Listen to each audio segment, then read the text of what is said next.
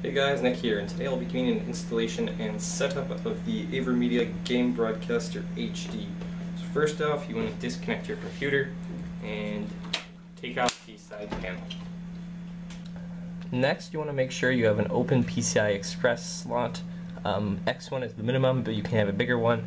This here is a PCI, this white one here, is a PCI Express X1 slot.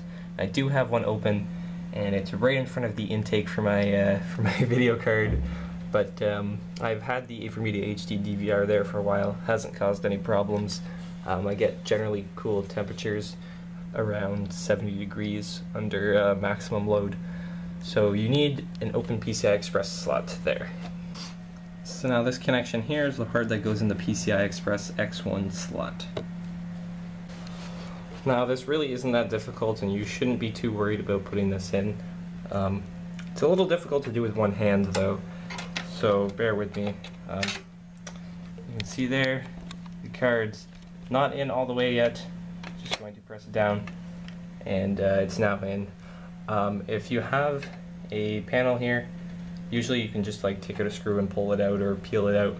Just push out these plates here, and then screw it in place, and you're good to go. So you can now see the AVerMedia card in the back of my computer. So I've got my Xbox here to show you the connection.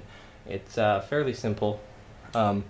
Essentially all you want to do is connect an HDMI cable to your Xbox, and then the other end of it goes in the card.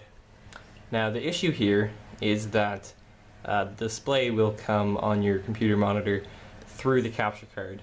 And the issue with this is that there is a lot of input lag, enough input lag that you can't really play the game. If you're playing any sort of game that requires timing or anything, it will be very difficult. So to do this, you're going to have to split the signal, send one signal directly to your monitor or television, and then the other signal directly to the capture card, so that you get no input lag. Now to do this, you need an HDMI splitter. Right now I have a non-powered HDMI splitter, which is essentially this here. Has this end here, which goes into the HDMI port on the Xbox, and then this end here, which has two female HDMI connections, one of which I can plug directly into the computer, the other one can go into the monitor.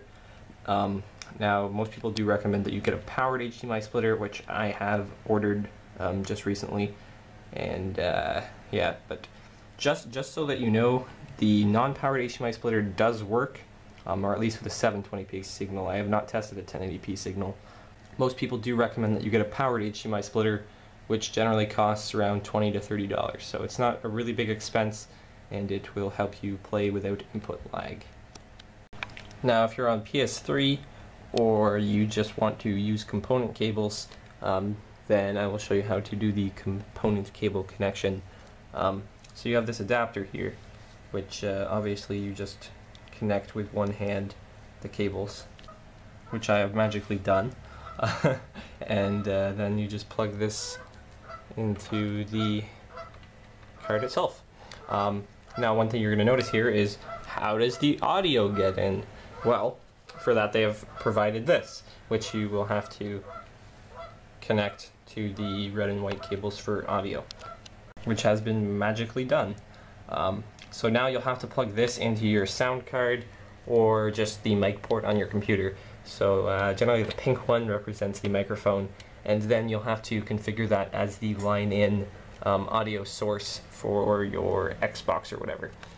So this will also work about the same if you're using VGA, you want to play on VGA, then you'll have to do that as well.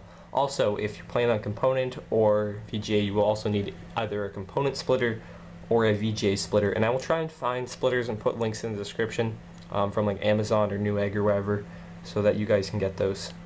Okay, so you need to do a few things on your Xbox before we get started here. So you want to press the guide button, go over to Settings, System Settings, and Console Settings. If you go here and click Display, there's a couple of things to make sure you have set. First of all, make sure that Display Discovery is disabled. This really confuses the device when you have an HDMI splitter, because you have two displays and it doesn't know what to do. HDMI color space I have it just set to RGB. You could do auto. I don't think that really makes a huge difference. Reference levels depends on your display. I have it set to expanded. HDTV settings, you want to make sure it's set to 1080p. Now in terms of audio, digital output, if you're using 5.1 because you have a 5.1 surround sound or a headset that supports 5.1, then you're going to have to follow these steps for running a line into your computer using the Xbox audio adapter or whatever, because this will not support 5.1 audio over HDMI. Now you'll want to go to AVerMedia's website and download the driver and application for the Game Broadcaster HD C127. Link to this site will be in the description. You can go download the driver and the application. Okay, so once you download and install the application and driver, you'll get this shortcut on your desktop. You want to click that. When you first open it up, it'll ask you about setup. Just pretty much click next for everything. Then you want to go here to your settings, capture, configure input source, configure recording, and you get these options for your recording codecs formats and whatnot. So you get MPEG-2, AVI, WMA, WMV, H.264, iPod, iPhone, iPad, and Apple TV. I'm pretty sure these will just be like more MP4s. So I tried these all out. If you go into AVI, the bad thing about this is it doesn't detect any codecs.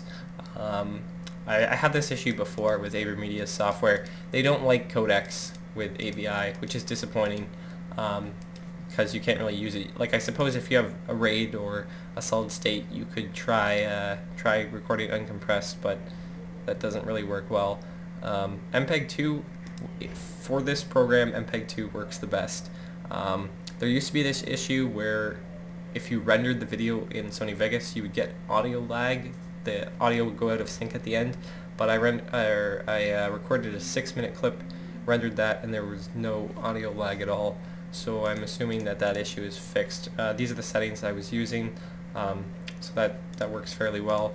I tried H.264, but its max bitrate is 15 megabits per second, so 15,000 kilobit per second, and I found that the quality wasn't really that great as compared to the MPEG-2 with double the bitrate.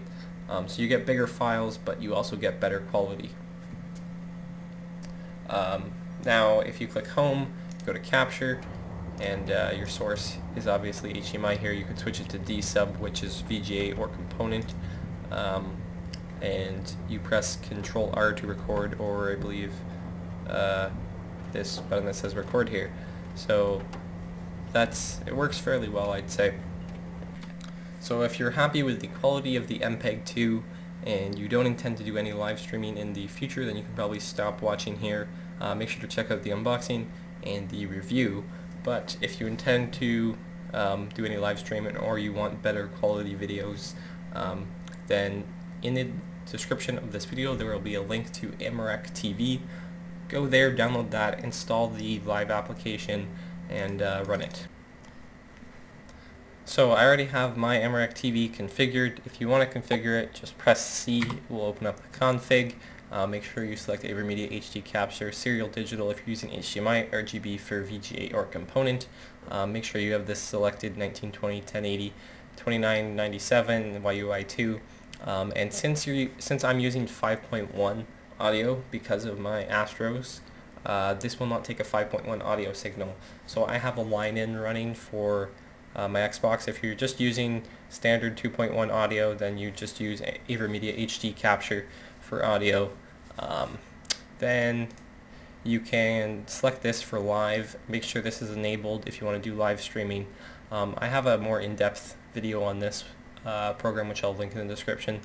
For recording, if you go to update codec list, click other codec, you want to get an MJPEG codec. You'll have to get that on your own. They are paid codecs, so if you want to do that, this is the best quality recording you can get. I use the PIC Video MJPEG codec.